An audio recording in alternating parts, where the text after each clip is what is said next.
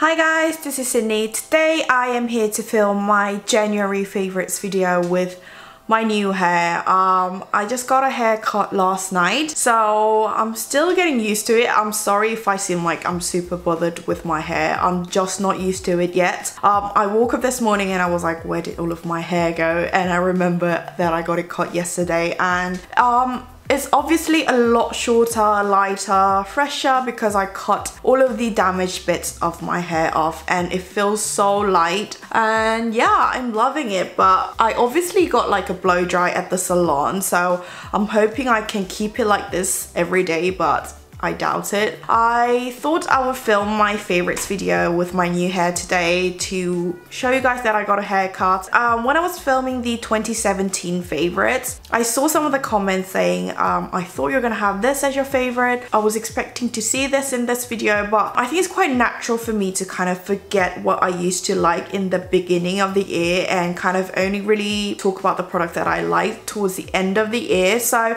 I thought I would really have to film my favorites video more often, so here I am today filming my January favorites. So yeah, I think I'm gonna get started with the only skincare product for this video, and this is the Apu Marikasaside cream, and I've tried the gel version prior to this. I actually talked about it in my vlog, saying that it's a bit too sticky and it might not be the type of cream that everyone likes because of the stickiness. But with this one, it's got a really light texture, but it's not drying. It's actually very moisturizing on the skin, and I feel like it's just so nice. It sinks into the skin really nicely. You know, when you're like really tired and lazy, you don't want to be rubbing the cream like forever waiting for it to absorb into the skin. This one absorbs into the skin like a dream, and I actually apply 2 layers of this when I'm feeling like extra dry that day. I feel like a lot of people would actually really like this cream. I love it myself. It's obviously very affordable because it's from Apu. I love the big tube of it, and yeah, I really highly recommend this cream. Next, I have a highlighter from Innisfree, and this is the Smart Drawing Strobing in the shade number 2 Peach Light, and I believe they have a pink version as well, but I obviously picked up the peachy one because it's a lot more natural looking on my skin tone. I love applying this before the foundation and even after the foundation as well. I've actually applied it before the foundation today to keep that glow on my skin, and I actually used a lot of it considering the fact that I only discovered this last month. Because of the brush applicator is so quick and easy to apply on the face, the texture is super lightweight. I generally prefer liquid highlighters to powder highlighters because it's a lot more natural looking. So yeah, I really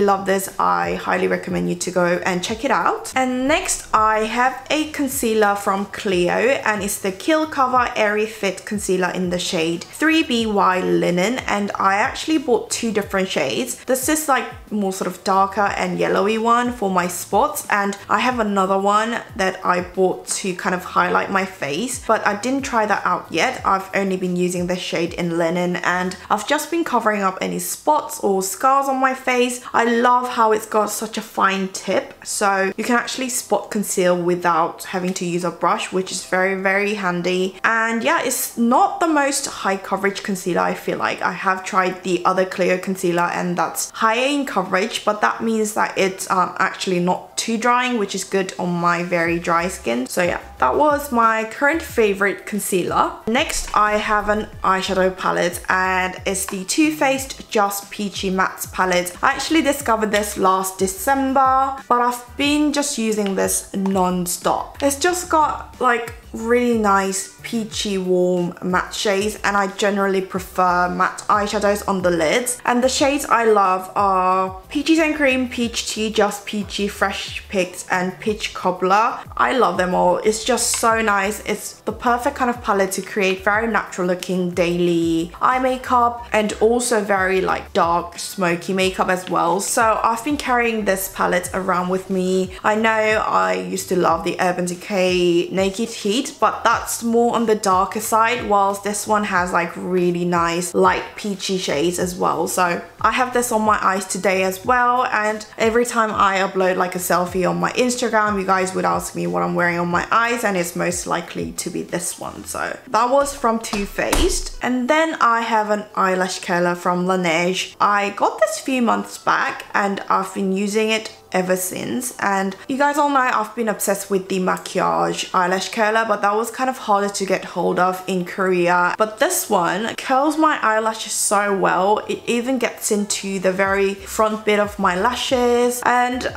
it's not the most comfy eyelash curler on my eye shape, but I've been loving how my lashes have been looking lately, so I haven't really been applying any false lashes. And yeah, if you have liked the previous eyelash curlers I recommended to you guys, it's very likely for you to like this curler. But if you haven't really liked the eyelash curlers that I've recommended previously, you might not like this one, so I think it'll be better for you to go and test it out before actually buying it. So yeah, some of you guys were asking me like if I have changed my mascara or my mascara fixer. No, it's just the eyelash curler that I've changed, and I love how my lashes look with this eyelash curler.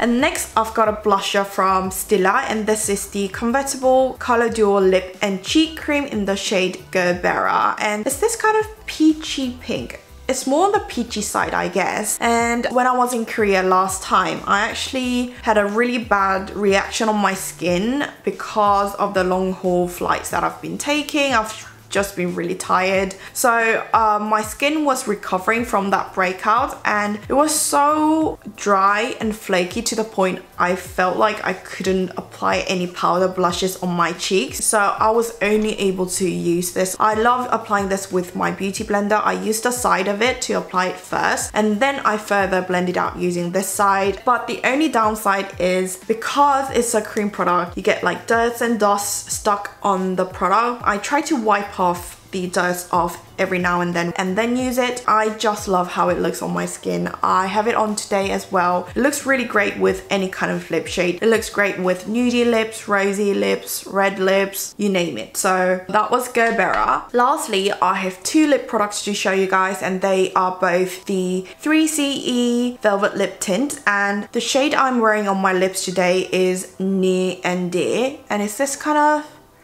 really gorgeous nudie pink shade, and I love it paired with like other lip products, but I love it on its own as well. And the other shade I wanted to talk about is New Nude, which is more sort of peachy and beigey shade compared to Near and Dear. I love them both. Near and Dear looks great as a base with other rosy, pinky and even red shades, and New Nude looks great with more sort of warm shades like orangey shades or even orangey reds. As the name suggests, it's a very velvety texture, but it almost feels powdery on the lips, so if you have very dry flaky lips, you might not like these. But I love that kind of very matte and velvety look on my lips, so if you like that kind of lip products, I think you're gonna love these as well. Because it's so like matte and powdery, it blends so nicely with other matte lipsticks. It doesn't really blend that well with moisturizing lipsticks, but with other matte lipsticks it blends so nicely. I think I'm actually gonna end up with all of the shades. I actually have 5, but these two are my absolute favorite shades. If you have 3CE around you, go check them out. So that was everything. It was pretty simple and short. Make sure to let me know in the comments below what you've been liking in the month of January. I would love to read them. And as always, thank you so much for tuning in till the end of this video, and I'll see you guys again in my next one.